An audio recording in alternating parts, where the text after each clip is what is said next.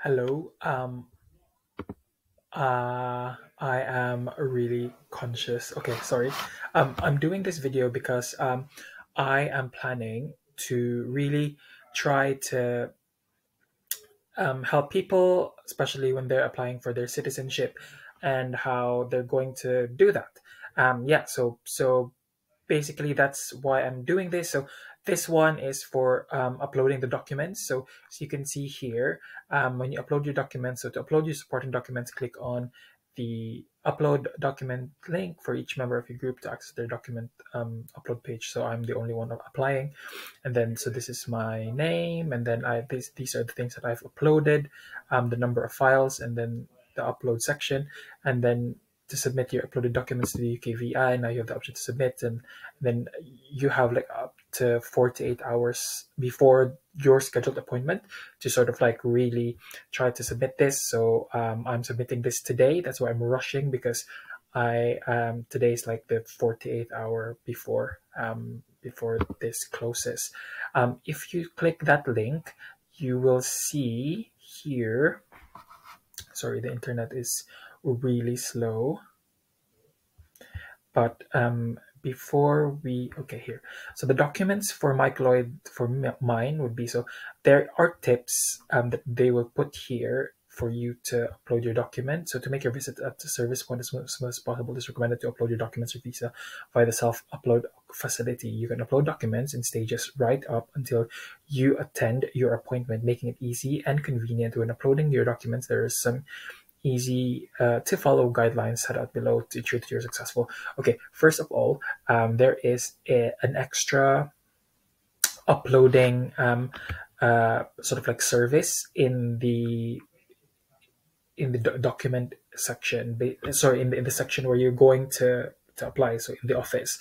And when I applied for my indefinite leave to remain, I availed that because I don't want to scan myself, and I just want them to make sure that they scan it properly. But this time around, in my application for naturalization to become British citizen, I opted to upload the stuff myself. So these are the tips that I followed. So document type is like, on completing your online application, UKVI, you have received an access to UK checklist specifying the documents required for your application. The documents are marked as either mandatory or other documents. So a description of mandatory documents required for each category is provided in the tabs below. So there will be tabs, as you can see here. So there are tabs, okay? And then next would be category. So your supporting documents need to be submitted under the recommended categories. Our upload facility allows for this. Having the right documents in the right category will make documents easier to find and review. So we suggest that you organize and upload your supporting documents in the correct categories. File format, so please upload documents in PDF, so PDF preferred. So I uploaded all the documents actually in PDF, and you can upload it to JPEG or PNG format. Then the file name, it needs to be as simple as possible. So for example, bank dash statement dash April so dash 2018.pdf, not like with like weird characters or like dots. They don't want that. The next would be file size, so it has to be less than 6 MB. Uploading larger files will result in documents being rejected, so please ensure that the file is as small as possible and not more than 6 MB. If your document is over 6 MB, please separate into parts and create separate files to upload. There's no limit on the number of documents or files you can upload. And then scan in grayscale or black and white, and then there's also like scan between 150 DPI to 300 DPI. I found that the MacBook or the Mac Scanner app is actually you can have these options easily. So I suggest you sort of like use that. My partner is into tech, and he's a tech guy, so he recommended that rather than using like the Windows and all that. So that was really helpful. In the documents that I put, I have actually like the bank statements are for say from Monzo or like from Santander or something like that. Sometimes they have colors on their statements. I just said, like, you know what, I'm tired. Like I will just put the like up, because it's mostly black anyway. It's just that bit. So I didn't scan it and then do it again. I just uploaded it straight away. Well, we'll see what the results are. I don't really. I'm just in a point where I'm just really tired. I'm sorry. It's been a long day today. Yeah, and please do not. So the seventh is please do not upload password protected files, as the caseworker will not be able to open them for assessment, and therefore your application may be delayed. So these are the things that I've uploaded. So mandatory documents for me would be document type proof of application. That would be my passport. And then optional documents you have in the other. So sorry, below is a list of optional document categories. Please ensure you check your Access UK document checklist before including documents in the categories below. So for some application routes, optional documents offer you the ability to provide evidence in a number of categories at your discretion to satisfy immigration rules. So others, I've put here my consent, because like there is so when you apply in the above website, actually they'll give you a checklist. So this is what the checklist looks like, and I'll probably show this in a separate Loom video, what it looks like. But yeah, so it's basically, this is the checklist, and it shows here the first will be the passport issued by the Philippines for Michael Sabjon, proof of living, Michael Sabjon's proof of freedom for immigration restrictions, official transcript of letter, two referee declarations, actus letter that confirms the qualification meets or exceeds the recognized standard of bachelor's or master's degree or PhD in the UK, and confirm the level of English to which the degree was taught or research, and then confirm biometric residence permit. And then apart from this, you also have sort of like that consent form, and a consent form of like when you've applied for ILR, it's also like a form where it just asks you basically if that you're happy for your data to be searched for, and that's it. And then next would be my tier 2 visa decision letter, which I just put it there. To be honest, I don't think you really need it. And then old passport, so it's like the scan of a passport that I used to enter the UK. And then the residence in the UK, I've put here my the reservation form for my previous tenancy agreement of my current address, and then the tier 2 visa entry clearance. So it's like the vignette basically when I came here first in the UK, and then the BRP, so just like my BRP scan. Next would be my finances. So this one I'm having issues with my current, because I tend to switch a lot with banks because I just want the free money basically. So I had a conflict. Sorry, I just had a conflict with my bank now, and they've messed so I can't access my thingy for the last 2 months. But that's fine. I have other banks, so I just use those other banks like NatWest and all that, and I have a joint account with my partner, so I've just put that there as well. I've just put all the bank statements, so as you can see, and then I've put the pay slips as well, the February pay slips and the pay slips for 6 months, bank statements, the last 6 months as well, I've put there. In the proof of business, I've put the P60s. So the P60s, they tend to make when I scan them, they tend to have a really, really, how do I say it? They tended to have a really heavy files. So I separated that into 2 files, and then life events, I put for me to just put something there, I just put my certificate of live birth. Medical information, I know, don't laugh at me, you can do whatever you want, this is my thingy, I'm just sharing. Okay, and the next would be medication and in medical information. So my medical appointment, it's like just medical appointment letters. If I had more time, like I would have put here like probably like my GP, like when you've received your NHS number or something like that.